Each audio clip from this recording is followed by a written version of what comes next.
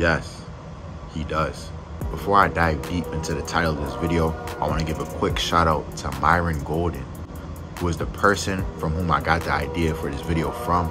So be sure to go check out his channel after watching this video. But hey, y'all see the title of today's video. Does God want you to be rich? And why are so many of God's people broke? Before I round back to the first question, I want to answer the second question. Why are so many of God's people broke?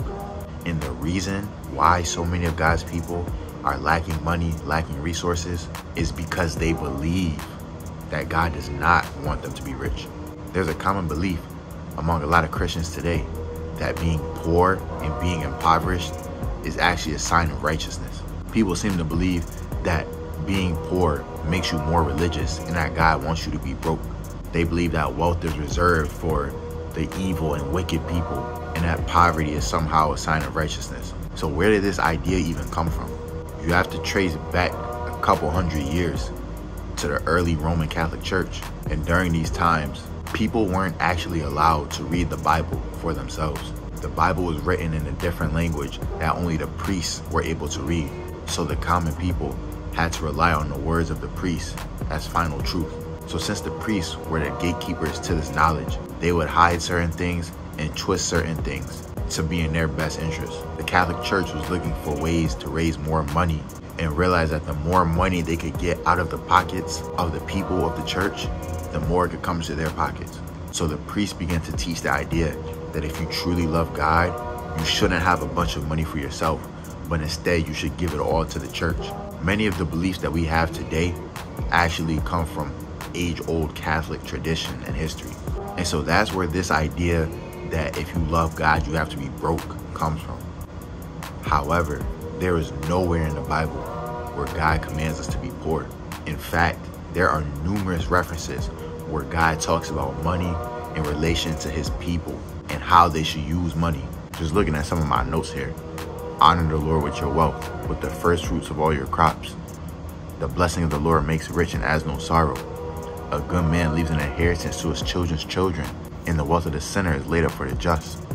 The plans of the diligent lead to profit. In Deuteronomy 8:18, remember the Lord your God, for it is he who gives you the power to create wealth. So it's pretty evident to see that God actually does not want us to be broke, but he wants us to have money. But why would God even care about us having money in the first place? Why does that benefit him?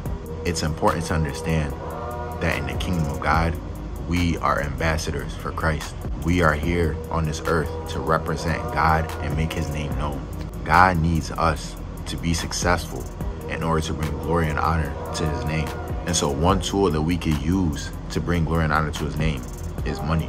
If everyone sees that we claim to love God and follow after him, but yet we're poor, broke, unable to support ourselves, how does that look to God? How does that reflect on God? What will people think of the God that we're supposed to be representing? But on the contrary, if God's people are in abundance, God's people have wealth, God's people are being prosperous, then that will be a good reflection on God. This is why God wants us to have money. Not saying that God says everybody needs to be a multi-millionaire or billionaire, but it is in God's best interest for you to live in abundance.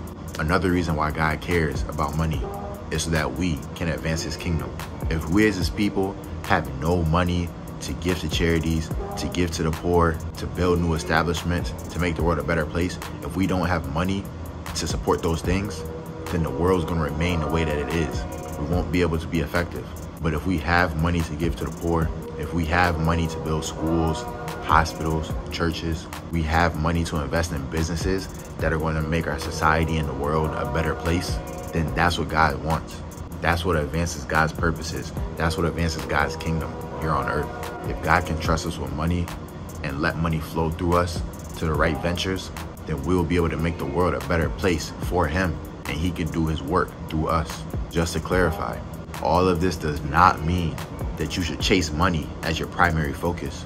We know the classic scripture that says the love of money is the root of all evil. And the Bible tells us that you can only serve God or money. You have to choose one. So don't make money your number one priority in this life. But at the same time, we cannot act like money does not matter. We can't act like it's not important. If we adopt a mentality that God wants us to have money and then he could use that money to make the world a better place for him, then that's when the money will come. Hey, that's all I got for y'all today. Be sure to subscribe for more Kingdom content just like this. Be sure to leave a like if this video provided value to you, if helped open up your mind. Comment what topics I should talk about next. Be sure to turn on post notifications so that you never miss another video from me. Hey, I'll see you on the next one.